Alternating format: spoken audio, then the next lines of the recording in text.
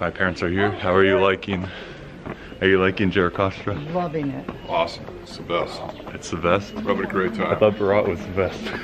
Well, everything, we keep topping things every place that we go.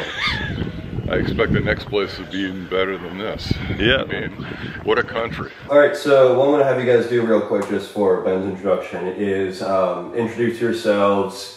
So I'm Ashley and my husband Jay, and we just returned from a 2-week stay in Albania where we went from north to south with some stops in Tirana with Ben, and it was extraordinary and one of my favorite trips ever. What did you know / think of Albania before visiting? My knowledge of Albania was really based on what I learned in my early education.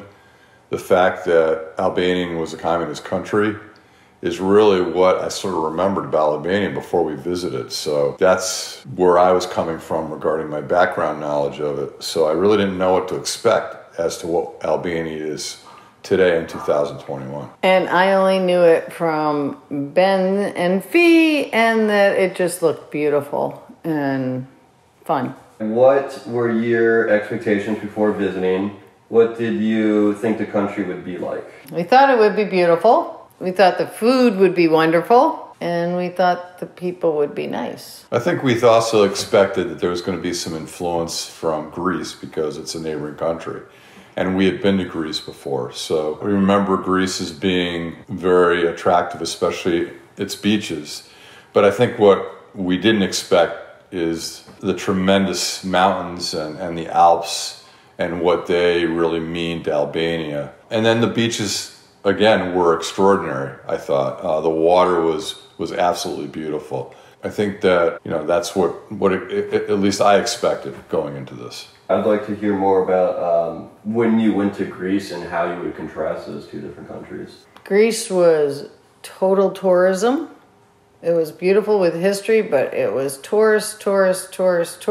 We didn't get to know the people. We only got to know the tourists. Albania was based on Albania. We learned the culture. We talked to the people. We learned more about their life coming out of communism and appreciated everything they taught us. And I think, really learned about the culture. What surprised you the most about the country? For me, the mountains. I did not know there were mountains. There were mountains in the Alps, and then I thought we'd go to the coast and there wouldn't be mountains, but it was all mountains. Mountains, and beautiful mountains. I've never been to a country before that had such a beautiful scenic surrounding of the Alps and the mountains that Ashley just described, but that also has a coastline that is also beautiful. And also, the other thing that I really appreciated there that I didn't really expect is history. I mean, the Albanians have been fighting for their independence during their whole history through the Ottoman Empire and then having to overcome communism during the Cold War.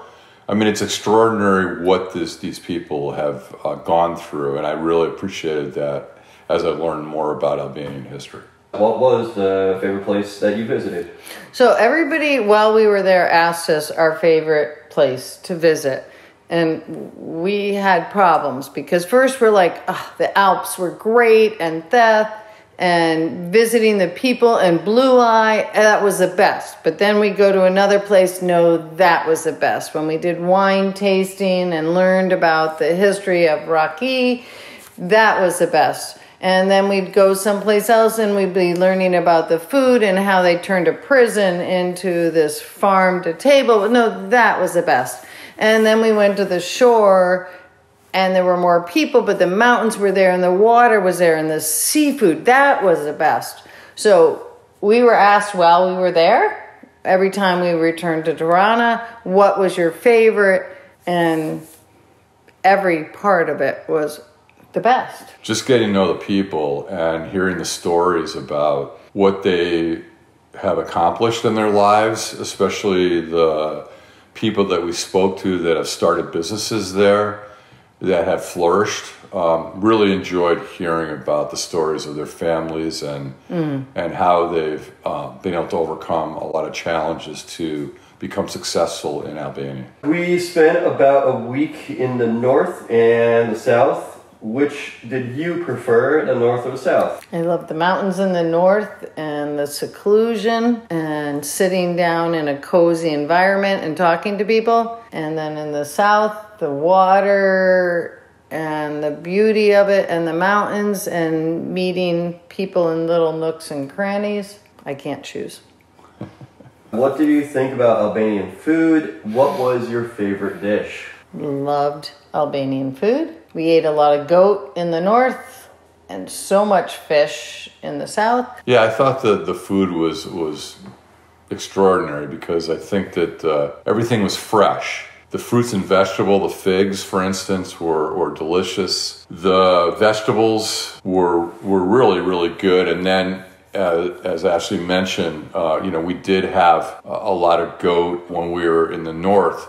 And then it was really nice that we got a change when we went to the south, and we were able to enjoy really, really good seafood. So there was a lot to choose from. The freshness was what was so impressive about what I tasted when I was in Albania. And I think no matter where we went, whether it was in Tirana or in the north or the south, everybody was so proud of what they made, Right. and what they cooked and what they presented, and it was almost like an art.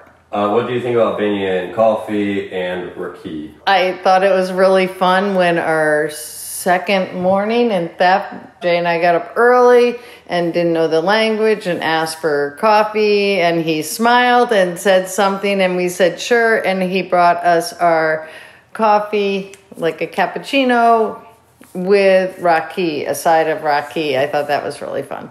Coffee was good, definitely. I liked stopping for coffee, but the raki, that's Albanian culture. The best thing about the raki was the night we went and learned about the history of it and how you don't just drink raki. Raki, you have to have a toast. It has a meaning. So every sip has a meaning. When you're having a sip of raki, you need to be thinking of someone or something that you're grateful to and toast. And that was a fun night when we learned about that, and we toasted for hours. We toasted. It made raki beyond just a drink. It was special. What similarities, if any, did Albania have with countries that you have visited? We honeymooned in Switzerland, and the mountains were similar. The people were nice. That was a long time ago. The landscape was similar to Greece in parts and Switzerland in parts. But I think the big difference was the people. We got to know the people in Albania more than in Switzerland and in Greece. Yeah, it's a very rocky terrain, especially in the north, and so it did remind me a little bit of climbing in the White Mountains in some respects, because New Hampshire. In New Hampshire, right? Because some of the trails were really, very similar to the trails that we climbed in the White Mountains of New Hampshire. How would you describe the Albanian people?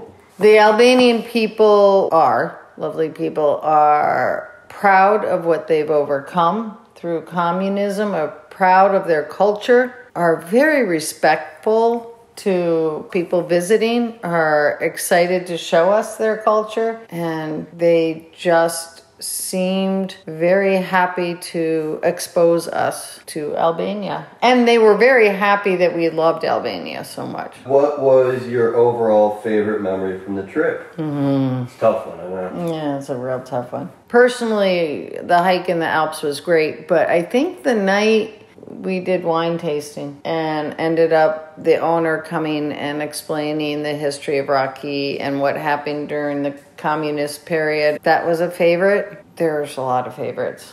My favorite time was the time that we spent at Mrizi, which is a vineyard that was started by an Albanian entrepreneur who started a business based on agriculture, and his restaurant serves only organic food that's delicious, and he's expanded his operation beyond just a restaurant into I almost call it a place of leisure for families, because you can go there and have really good food, and the accommodations are really, really good and splendid. And I enjoyed meeting him and his family, and then meeting them once again later on in the trip. I really enjoyed meeting him a lot. All right, what advice would you give to someone who is thinking of visiting Albania for the first time? Go there. Overcome any type of maybe preconceived notions you have about Albania that you might have from, like I did, learning about their storied history. The way in which Albania is portrayed in some movies is not at all what we experience. The people there are very kind, and there's so much to do there. It's a country that's rich in culture. I agree. Cities themselves are beautiful and safe and fun and right. It's a really great place. I mean, it's some place that I'm definitely going to recommend that friends of ours go to if they want to get a rich experience. It's a hidden gem. Yes. And everybody we've talked to is like, I didn't know that about Albania. And it's like, we didn't either. Right. Last question, would you visit again? Yes, I would go tomorrow just to get some cheese, olives, and pigs. I'd go again for sure, because I think there's even more that we haven't seen yet. I think we've only scratched the surface of what Albania offers. I wouldn't think twice about going again. It's such a small country, but it has so much.